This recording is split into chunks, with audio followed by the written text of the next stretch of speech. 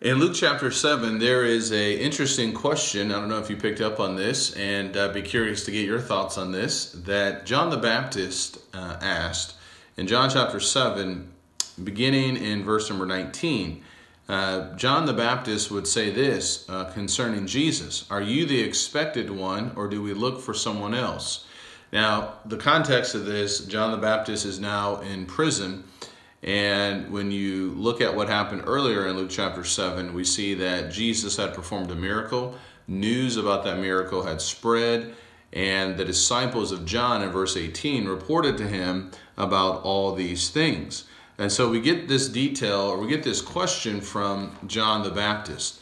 Now, Matthew, Mark, Luke, and John help us to understand who John the Baptist was. And it appears certainly that John the Baptist had a good understanding of who Jesus was. We know in Matthew 11 and verse number 2 that John heard these events taking place while he was imprisoned.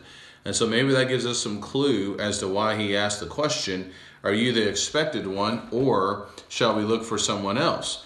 We also know in John chapter 1, in verse 29, John the Baptist, it says, "The next day he saw Jesus coming to him and said, 'Behold, the Lamb of God who takes away the sin of the world.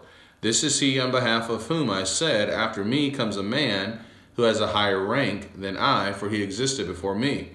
I did not recognize him, but so that he might be manifested to Israel, I came baptizing in water.' John testified, saying, 'I have seen the Spirit descending as a dove out of heaven, and he remained upon him. I did not recognize him, but he who sent me to baptize in water said to me, He upon whom you see the Spirit descending and remaining upon him, this is the one who baptizes in the Holy Spirit. I myself have seen and have testified that this is the Son of God.'"